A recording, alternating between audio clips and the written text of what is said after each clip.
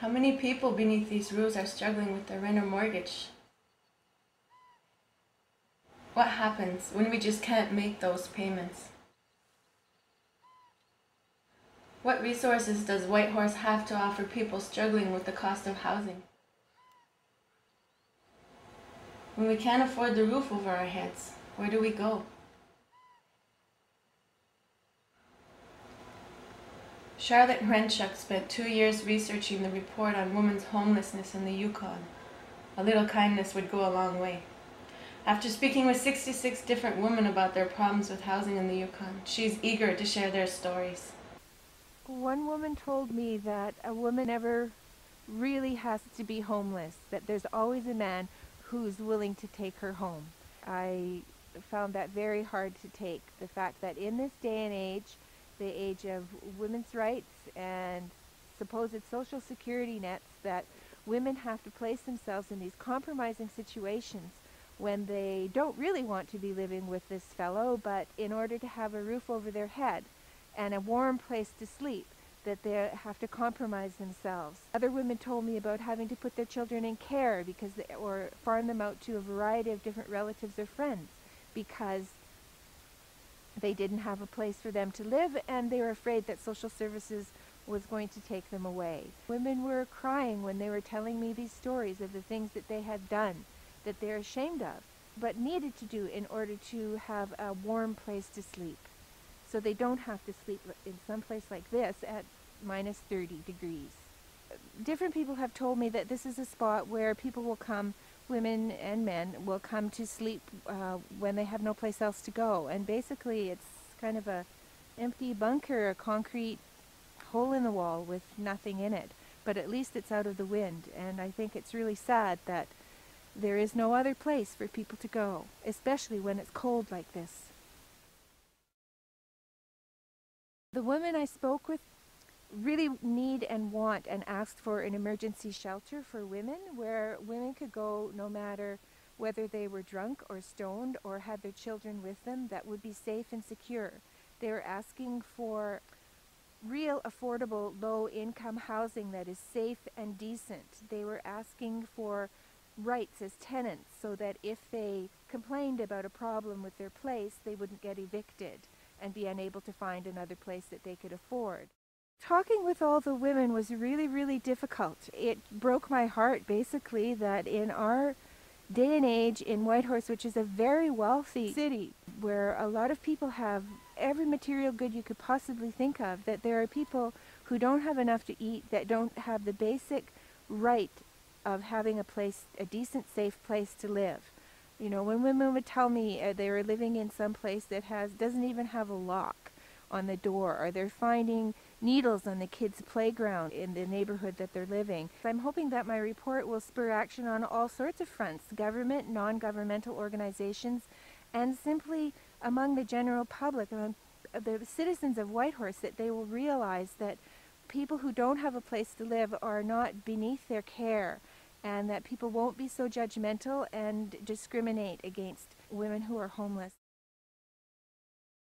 A couple of the issues that have led to me to living out here is I just don't believe that people should have to pay rent. That it's against my human rights, you know, to have someone else make a profit off of people who are poor. It's the poorest people in our society who are paying rent.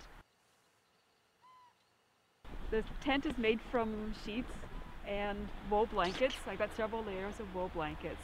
I'm poor, you know, I can't afford to live in a rental situation anywhere inside the city of Whitehorse because I only work a couple hours a day and I'm going to school. I was living in Riverdale. I moved out because I couldn't afford to pay rent. Why I'm living here with no heat in the middle of February is because I'm not allowed to have a wood stove. Our society has set standards and rules and regulations that don't allow people in the city of Whitehorse who are poor to live within their means. Carrie would stay at the Salvation Army, but it is usually men who use the few available beds there. Because they cannot have women and men in the same room, when she stays in a room of 4, 3 other beds must remain empty. For this reason, she would rather sleep out in the cold. Carrie would stay at Koshi's place, but it is a shelter for women fleeing abuse, and she has not been abused. Their resources are stretched as it is. I get up at 5 o'clock in the morning, and it takes me an hour to get dressed because I have to bring all my clothes into the sleeping bag to warm up the clothes before I can get dressed. And I start walking at 6 o'clock. I walk for an hour to town and catch the bus downtown and go to school, get to school at 7:30. And at the end of the day, I finish my work at 5:30. And because the city of Whitehorse buses have their supper break at 5:30, I don't catch the bus until 6:45. I catch the bus up, and then I walk another hour home. I don't get home till 8 o'clock at night. So, and then I have to start studying in the cold with no heat. We used to have a tent city. Why not have another tent city? There are people who can't afford, who are homeless, who are living absolutely nowhere, you know, have no place to put their possessions and sleeping out on the ground when, you know, there could be a better place for them. So that's one of them, is providing a space for us and allowing us to do what we need to do to survive and not judge us for that. There aren't adequate resources at all. The social assistance rates are very low.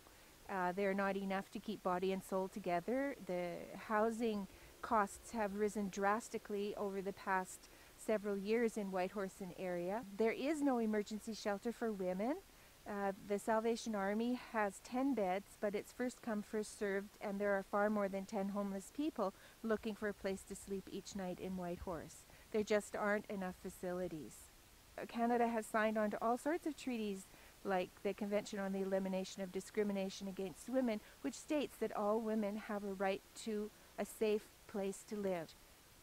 They may have that right, but there's no way to fulfill it here in Whitehorse if you're on low income.